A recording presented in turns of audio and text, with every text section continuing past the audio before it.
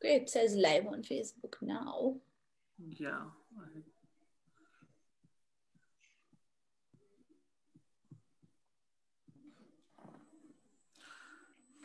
I think we are live.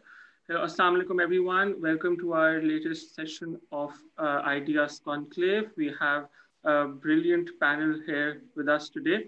The session today will be moderated by Mina Malik Hussain, who is a writer, a poet.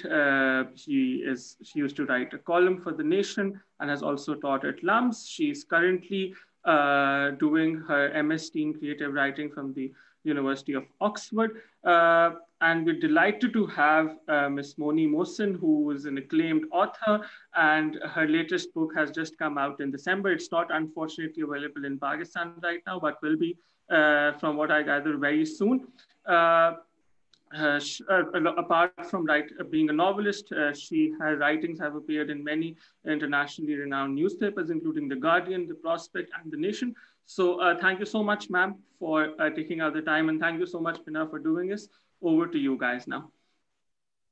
Thank you, Raza, for that wonderful introduction. It's a pleasure to be here.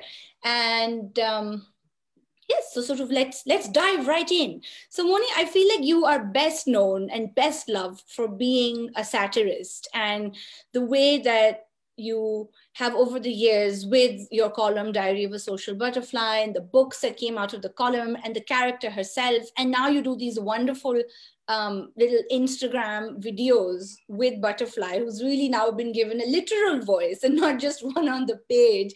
So tell me, what do you enjoy most about writing Butterfly and performing her now? Thank you, Mina. Thank you, Raza, for inviting me. Thank you for hosting me. And since it's still January, I'd like to say a Happy New Year. As we discussed earlier, it's kosher to keep on saying Happy New Year to the end of January. So here we are. And I hope it will be a happy and safe and healthy New Year. Fingers crossed. With regard to my writing, the question was, what do I enjoy most? Mina, there are two things that I like very much about writing the Butterfly. One is the language. The fact that we speak in a slightly different way. Desi Urdu or Desi English is our own. We've made it our own. We have changed it, and we have given it a new kind of edge in Pakistan. And I like when I write as a novelist, I am attuned to the way people speak because I want to get that truth down. I think if you are writing about the subcontinent, then to my mind, you also have to write about the way people speak. Sometimes it becomes a bit complicated because people are speaking in both Urdu and Punjabi or Sindhi or whatever, and you have to convey that, and that becomes problematic. But the other thing, but I do enjoy the language hugely. I also enjoy very much the observations. So a lot of the things would have passed me by as well, but for the fact that I have to notice them and I have to remember them for the Butterfly. And that has made me very conscious and very aware of so much cultural, how should I say this, particularity, you know. It makes me that people use language idiomatically, and you can tell a lot about somebody from the way they speak or the way that they use vocabulary. Is that what you mean? No, that too, and also how so much of it is freighted because of our culture. You know, so much of the culture comes through in the language. You know, they say the key is that the language is always a key to deciphering a culture. And, you know, like for instance, when we speak, there's a term, and because I studied anthropology at university, social anthropology, so that training sort of kicks in when I'm listening and watching and observing. So there is this concept of rakh rakhao in Urdu. you know. Mm-hmm. And in the culture, it's not just a linguistic thing, it's a cultural thing, you know, Yes. rakh-rakhav, and what it means, and how you must comport yourself, how you must how you must behave. Yes. And that's very important, you know. Mm-hmm. So for instance, those ideas of rakh-rakhav will play into how you attend a funeral, for example, you know, or how you will receive guests at a wedding, because there is certain formality and a certain lena dena which has to be observed. Yes. And those things Ah. are very particular to our culture, and I enjoy observing them very much. So how do you find, because Butterfly has come together in the shape of two books, but you have also written a novel in the traditional sense of a novel. Do you find it challenging? What are the challenges of writing, let's say, a weekly column like Butterfly versus something that's much more long form? Is it difficult to kind of switch between? So, Mina, I actually started as a journalist and a columnist. So, Diary of a Social Butterfly, I started writing for the Friday Times many years ago, in the 90s, in fact. And my first novel didn't come out until 2006. That was it was called The End of Innocence, and that was a standalone novel. It had nothing to do with the columns. And then the columns, I continued writing the columns while I was writing the novel. It took 5 years to write it because I had two small children in that time. I gave birth to them and brought them up and all of that. And then I wrote another novel called Tender Hooks, which is a continuation of the columns, but it is actually a novel, a standalone novel on itself as well. Yes. And now Ruby, and the Impeccable Integrity of Ruby R. So this is actually my third novel, but the second one, which is not about butterfly. It's the process is of writing the column is slightly different, because you have to react to what has happened in Pakistan that week or in the world that week. It has to be timely, it has to be relevant. Sometimes, of course, I make things up, you know. So for example, I will make up a story about somebody who, because if it's been a slow week and there's nothing to report, etc., I'll make up a story of a woman who's given birth and who's got, you know, she's got this newborn baby, and the father-in-law is insisting that he's going to name the child. Yes. And you know, or because Daddy G is the one who has all the money and you have to waiting to inherit from Daddy G, you can't upset Daddy G also. But at the same time, you want to have, you know, name the child yourself. So all of those problems. So I do those as well. But even those are, you know, I think contemporary issues. So even if I'm not writing about politics, it has to be contemporary. A novel is not like that. You can choose, you know, so The End of Innocence was based in 1971. That is where it was located. So it is a different kind of rhythm. It has a different kind of feel to it. So how is, one thing that I really enjoyed, and I've been reading the columns for so long, and then I read Tenderhooks and the, you know, the compilation of the columns. And I personally really enjoyed how Butterfly as a character has evolved over time. So as a writer, and I'm sure there are lots of writers who are sort of listening to us right now, it takes a great deal of commitment, I imagine, to stick with one character for this long and to kind of see her grow. So do you feel like, you know, a lot of writers say that sometimes the character takes on a life of its own. Do you feel like Butterfly has done that for you? Yes. So, you know, right from the start, once you find, for me, certainly as a writer, once you find you have to get into a character. There has to be a way in. And for me, always the way in is the language. Once I understand how this person is going to speak, then I understand their worldview. And Butterfly, I access through that. She has changed, Mina, a little bit, but she hasn't changed all that much. So she hasn't really grown as a human being so much, because she doesn't learn too much. Right? Occasionally she'll learn a little bit, but she doesn't learn too much. And we know lots of people who value exactly the same things at the age of 60 as they did at 20.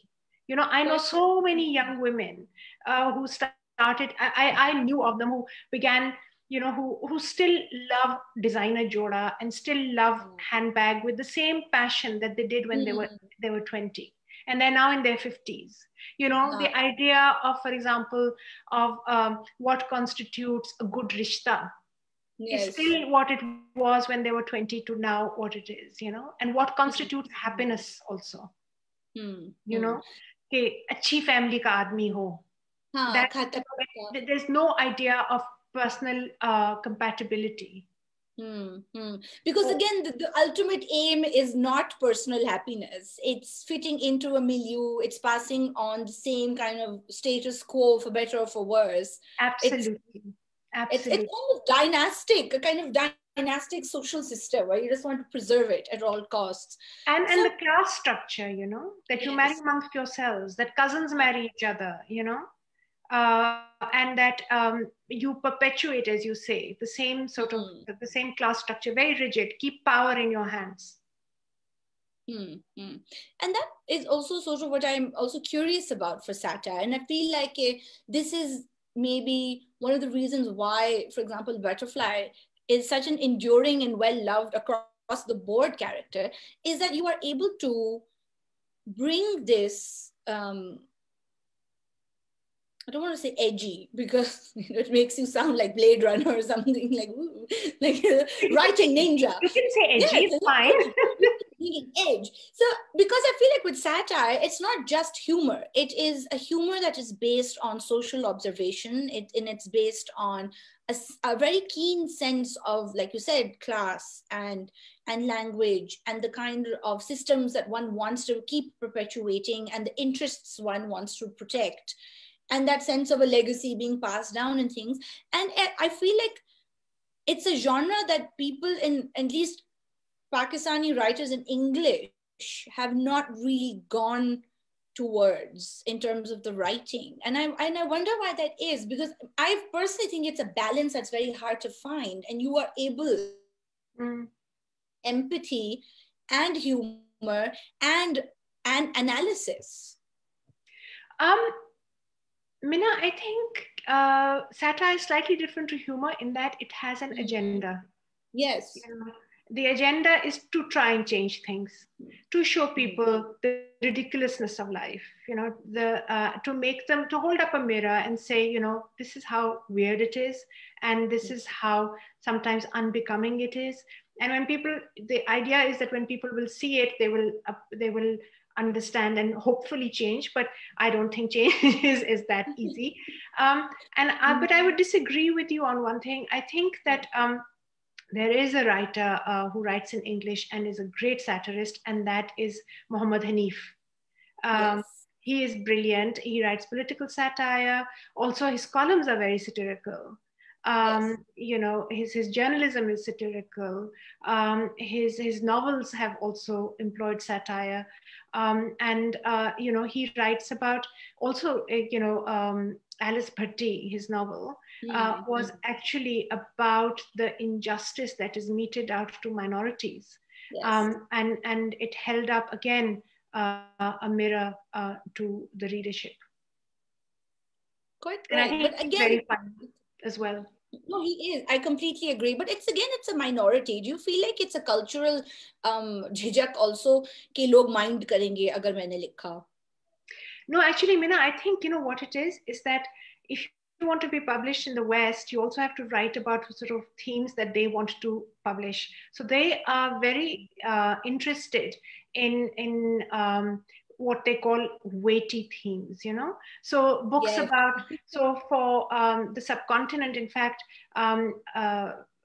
an editor very recently sat me down from a very big publishing house and said to me that we are not interested in humor from the subcontinent, quite frankly. What we are interested in are big, sort of weighty, difficult, hard themes, engaged with very deeply and engaged with very seriously. And so, they want from us books on terrorism. They want from us books on, so from India, in Indian when they're publishing books from India, they'll want to know about caste.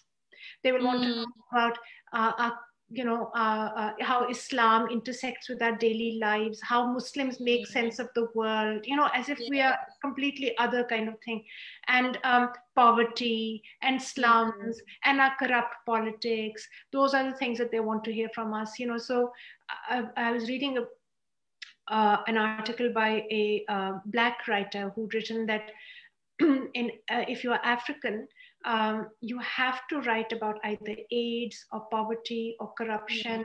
You are not allowed to tell the story of a hip, young, let's say, DJ working in a city like Lagos.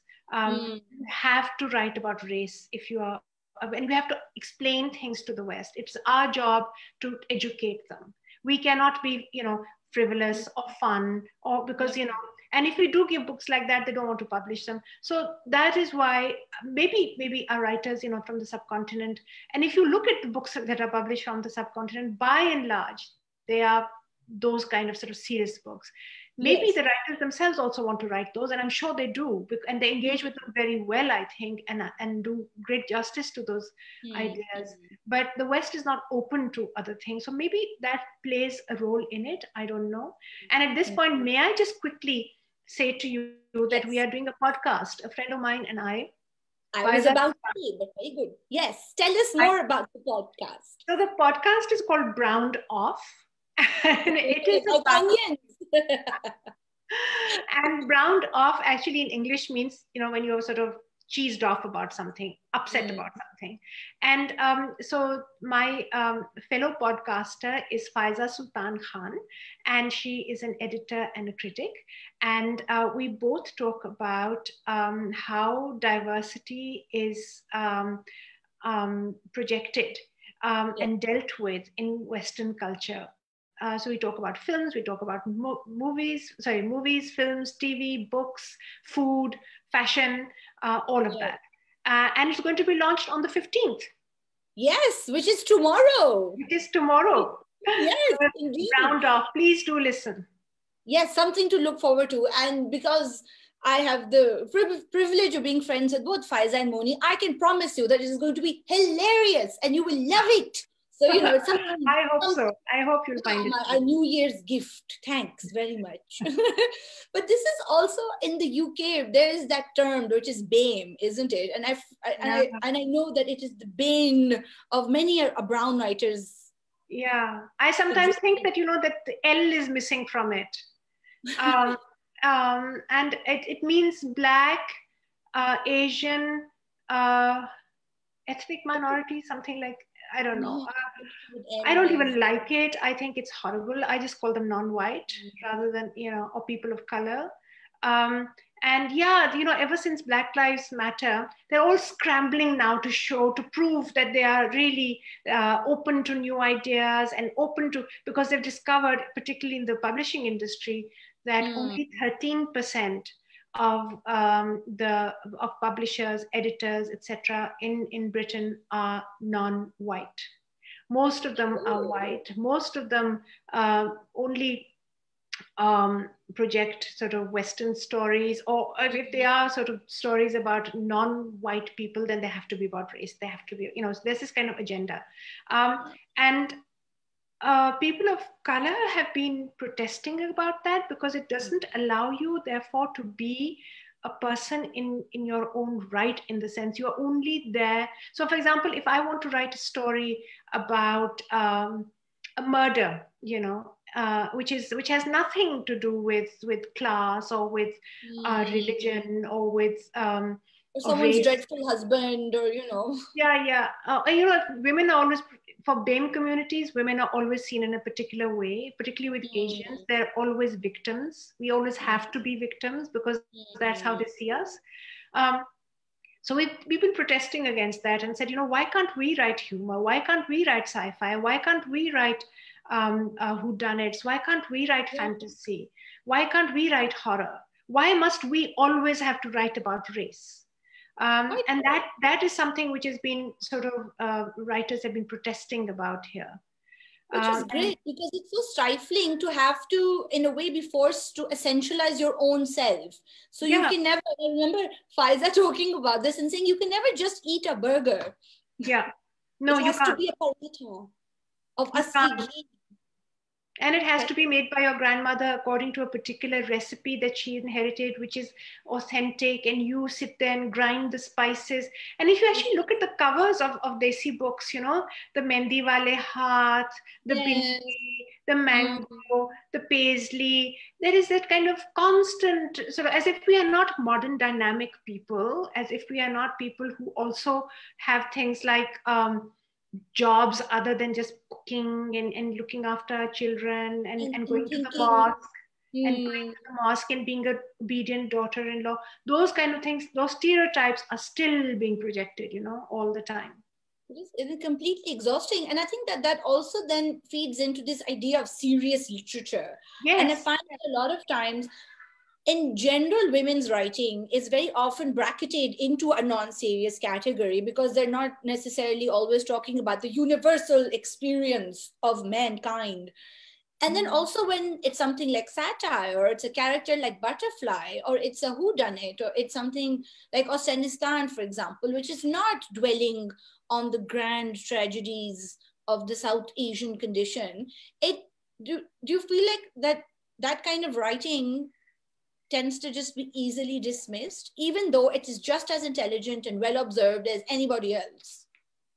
I think, Mina, you know, the difficulty is that women's writing has always been looked upon, unless you are doing those subjects, you know. It's either sort of chick lit or women's literature, or as if it was a thing in itself. The fact is actually that by and large, most readers of fiction happen to be women, you know, and they are, and whatever women write is always also slightly, you know, it's patron, you know, it's looked, it's patronized, you know, by the canon of, by editors, etc. So when a man writes a love story, it is a comment on the human condition. When a woman writes a serious story about love, it's always about it's a romance, you know. So those kind of, it's not just, you're right, it's not just, it's sexist as well, it is also racist slightly. All those sort of things come in, you know, with that, and things which are satirical and lighter in the sense, in tone, not in content. Yes, People yes, do tend exactly. to think of those as non-serious. Like, for example, like when I think of a PG Wodehouse, let's say, who is hilarious, but at the same time, there's a lot of, you know, observations about class and how a certain you know, tabka of people live, and how um yeah, and then again language and things. So yeah, I often think about this.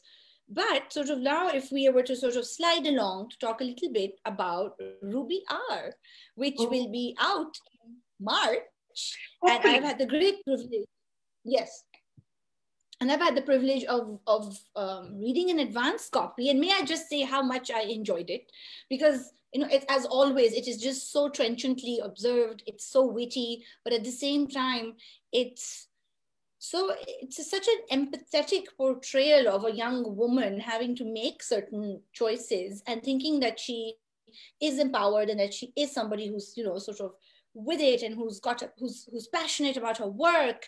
And then at the same time, how susceptible and vulnerable she is to so many kind of outside forces. And I felt that just from the outset, it, you know, if you put aside the satirical, or you put aside the social slash political observations, it's just a really intelligent and kind view of how difficult it is to be a young person, Yeah, also trying to make yeah, your way in the world.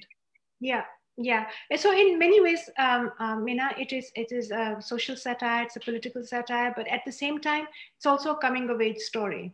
Yes. It is the story of a journey of a young woman who wants to be independent, who wants to matter in the world, and who, above all, wants to do the right thing as well. Yes. You know, and it's about how, when she embarks on that journey, the kind of things that she has to confront, and how those realities impact her decisions and impact her worldview, and how easy it is. How easy it is to start with really good intentions and be waylaid by people who manipulate you and whose narrative is actually only designed to entrench themselves and consolidate their own power, and how they use you and how you get used in that process without even realizing that you are being used, and that you yourself have begun to use and abuse others.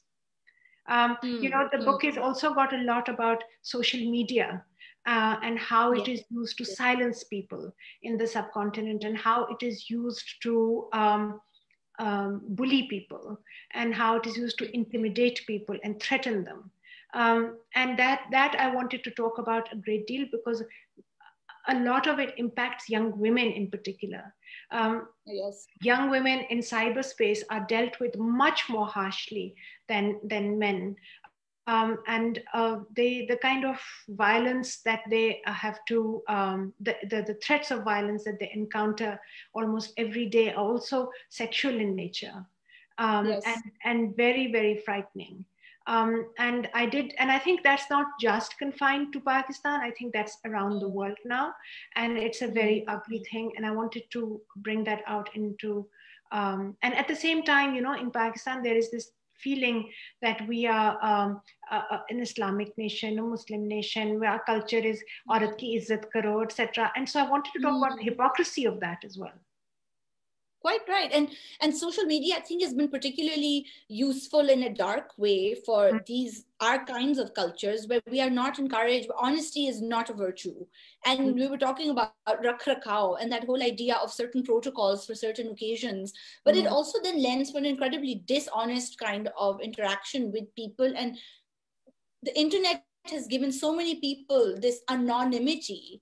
And sab sher ban gaye because they're can't be accountable. There's no way to hold anybody responsible for hate speech or, like you said, threats of violence online. And there's no redress. No, there isn't. And so it's a kind of double-edged sword, because in some ways it has also empowered women to speak, and to express their views. And I see, for instance, in the Aurat March, a very healthy and positive outcome of all of that. But in the reaction to the Aurat March, you also see the ugly forces, and how on social media it plays out.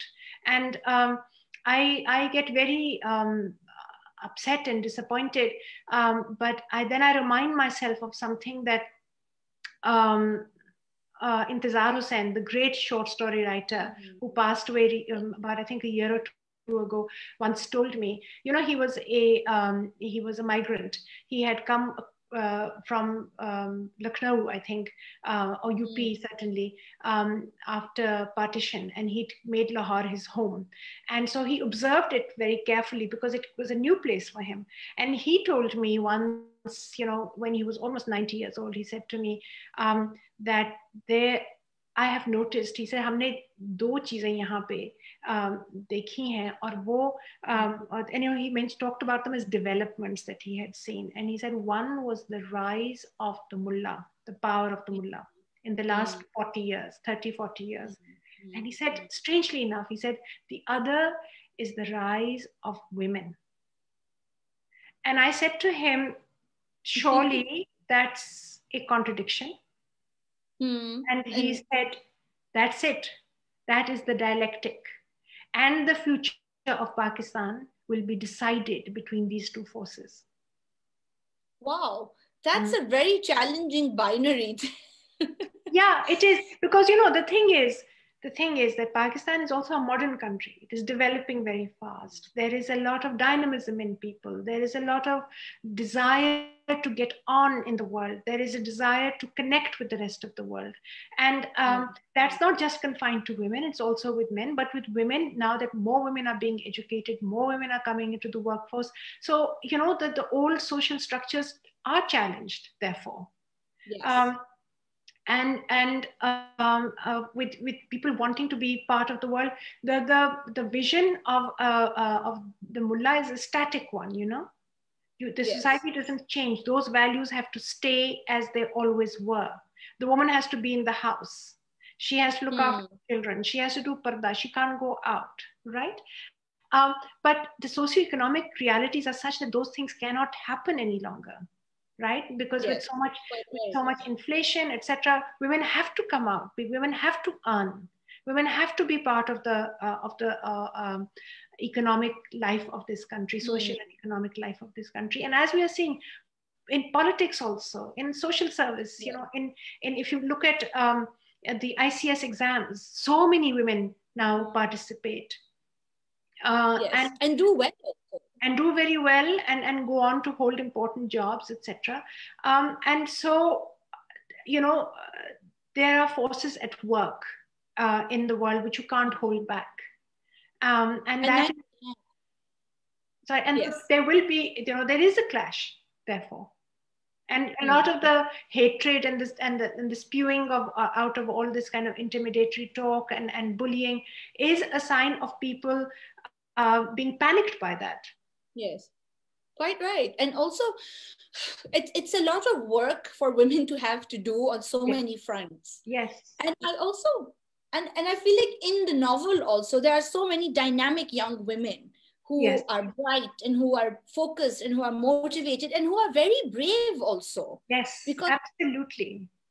And what I really loved, for example, about Ruby is that she is, and in a way, Ruby's family is like every family. It's almost like the everyman, where they are honest, upright folks who work hard and who are wanting, you know, their children's lives to be better than theirs.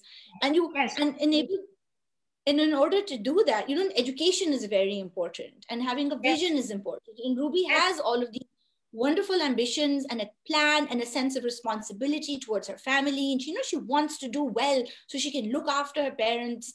And the other thing that you forgot is that they're also law-abiding. Yes. You know, they are law-abiding, and they just want, you know, the fruit of their own hard work.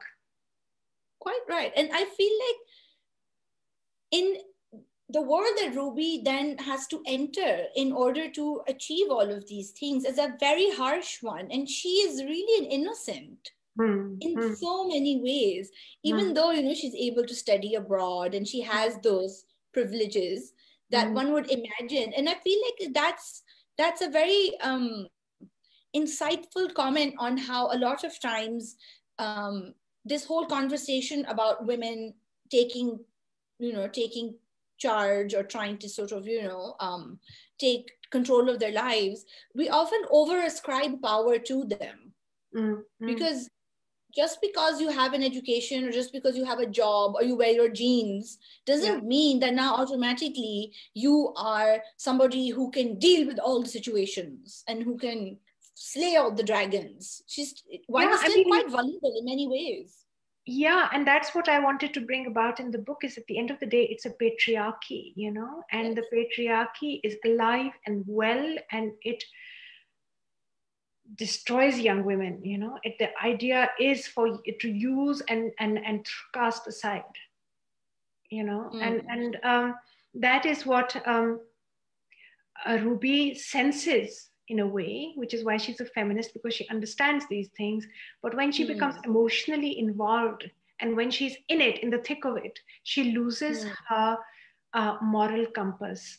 And I wanted to talk in the book about how people in power manipulate narratives and manipulate the minds of young people to make them believe that they're on the same side as them, whereas in fact, they have always, the only agenda that they have is to consolidate their own power and to use these people. You know, all of the so-called the slogans that they raise about equality and justice, etc. And choice. There is no choice. There's no justice. There's no equality. It's only a kind of window dressing. So that certain people can remain in power, certain people can carry on accruing more power, more money, more and more unaccountability. You know, that is the thing. So that's what Ruby is up against, but she doesn't really understand it. And in the book, there are 3 young women. You mentioned that they're young women. So there's Uzma, there's Ruby, and there's Farah. And all three of them make slightly different decisions. Yes. And their lives, therefore, all have different outcomes because of those particular decisions that they make. And in fact, they are, you know, I wanted to talk also about how much, as you said, you don't have choice. How much choice do you really have in a system like that? And how much choice you know, does a young girl, when confronted with a really powerful system, because Saif embodies that system, how much power does she actually have? When you say that, you know, at the end of the day, it was her choice, how much choice did she have? You could have said no, you could have said yes, but there really isn't. No, absolutely. And I also, it's intriguing to me, and in terms of, as a writer, how did you decide to make the choice to kind of turn this satirical observation to politics, as opposed to it just being a story about, you know, it could have been a different setting. So why this one? I have written it in different settings. I have written about, you know, people's options in The Butterfly. I've written it in The End of Innocence as well. I talked about, you know, the impact personal decisions have on people's lives, and how everything actually at the end of the day is political. You know, even in Butterfly, it's the reason why it has an impact on you is because the social is also political, right? You recognize so much of it. So when, for example, she is talking about the difficulty of, you know, of going out, or of when there is a protest march, or how she feels that she can't wear sleeveless any longer. She is worried about how her, you know, the Taliban might take over, when they had that kind of fear that the Taliban might take over, how it will impact her own life. She's only thinking about that, but that's when the personal becomes political, right? Can I wear my sleeveless and go out onto the street? That too is a political decision, right? It impacts your life. In this case, I was, you know, because so much of what we've seen recently has been about overt politics, I did want to write a little bit about it. And particularly, I wanted to write about how people are polarized deliberately, you know, how these divisions are created in society, how it's all, you know, certain people are othered, you know, how narratives take a life of their own, how they are put out so carefully. You know, falana, what is the story that we are going to talk about? We're going to talk about only one thing, which is one point agenda, which is corruption. You know, there is a whole universe aside from corruption. But we cannot go there because we are only going to talk about this because this has been decided up high, you know, and how we all become foot soldiers of that. And how even friends of yours that you knew up until yesterday and went out and had coffee with and had dinner with, etc., I'm now beginning to tell you that I am opposed to you because you said, you criticized a particular policy there. And tumko wo corruption wapis chahiye? You want the corruption back? And you say, you know, no, I was just saying how the price of petrol has gone so high. And they say, to tumhe corruption chahiye? You know? and it's actually really frightening that this kind of binary is established as a deliberate political strategy, where then, and you know, back in the old days with the Greeks, a politician who indulged in that kind of rhetoric was a bad politician, and you were supposed to kind of rely on logic and arguments, not opinions and beliefs and playing on people's emotions to so there is a divorce from, we've all divorced from fact, and it's all about emotion and how you feel, and it's not about, so, you know, Trump felt that he'd lost, that he'd won the election. He felt it, you know, and that is why, and that is why it became, you know, such a big thing, because it completely divorced from reality. But he said, I feel it. I know I won it. You know, and so at the end of the day, that's what matters. And all those people who came out to protest also felt the same thing because they had been led to believe that, right? And here too, I mean, if you know, the lack of competence is when you talk about that, it's deflected, and you're told corruption chahiye phir. But why can't you also have competence? Why is it a choice between corruption and competence? You know? Yes, and who is deciding that it can only be either or? Either or. Exactly. Why can't we have a non-corrupt but competent government? Why can't we have that? Yes. Who says we can't have all the things?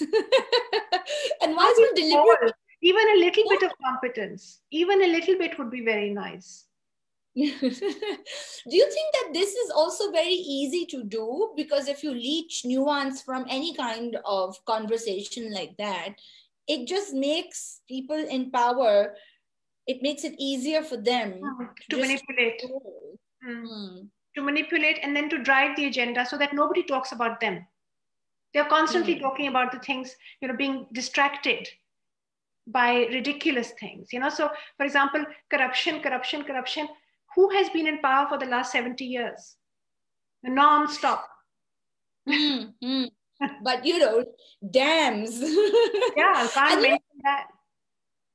And frighteningly, this is what happens all over the world with the media, is that some terrible thing will be happening, but then some really idiotic thing will be flung in our faces to distract us from the actual matter at hand.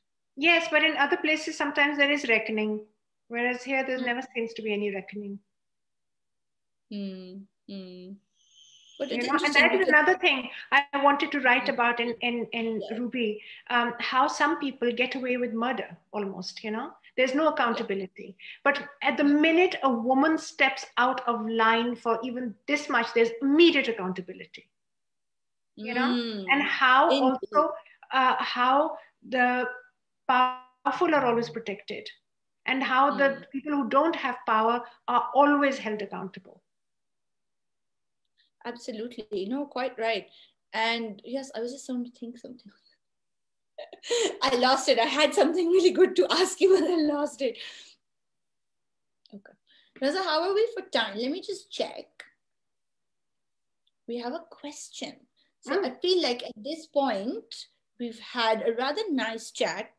And would you like to take a question, Moni, from the audience? Sure.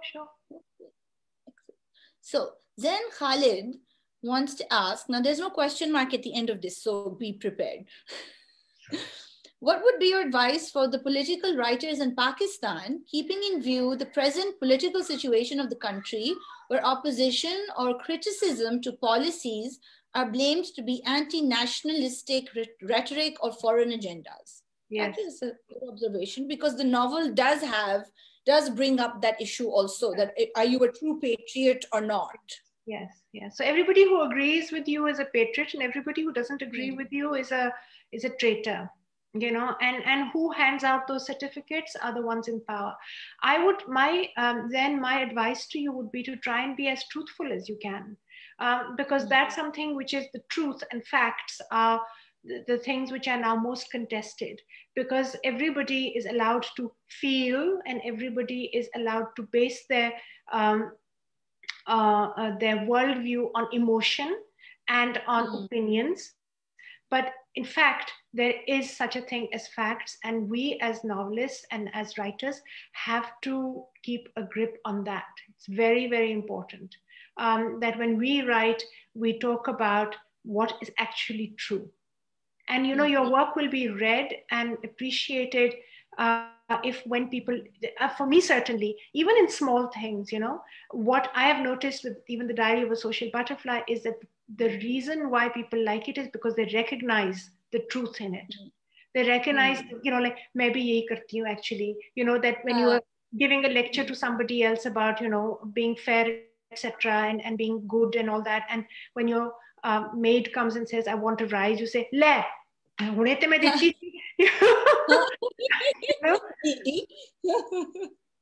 Exactly. So, and if your writing is not truthful, then it will not strike a chord. And I think that that's something that's very important to consider, because a lot of times when people think of fiction writing, they think that it's not true because it's made up. So if it comes from the imagination, then truth is non-fiction. whereas that's not the case at all. No, no, no. Let me see. We haven't got any other questions. So if you are satisfied with this conversation, Moni, I think that we can call it very Thank good. you very much, Mina. So call it a day. The Impeccable Integrity Ruby R, inshallah, will be coming here. I don't have an exact date for its publication, but hopefully before June, certainly.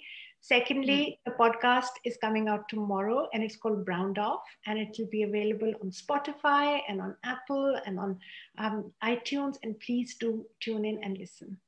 And thank you very much, Mina. Thank you very much, Raza. And I hope that all of us will be well and safe and happy in the coming year. Oof. Amen and Ameen. So both languages. Thank you everybody for joining us, and we will see you next time on the Ideas Conclave. Bye. Bye. Thank you.